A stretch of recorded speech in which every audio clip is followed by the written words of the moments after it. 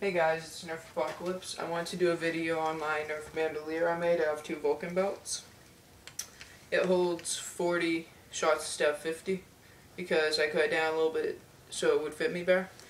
I used some elastic bands and looped them around on the ends so it attaches to attach it. Very simple.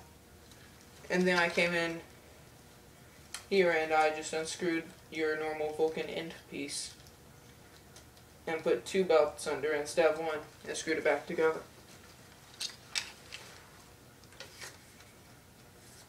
I also came in with a pipe cutter and cut down the ends of these shells so you can get your ammo easier. Also, I am going to accept commissions, so if there's a certain blaster you like, tell me and we can figure out some sort of payment.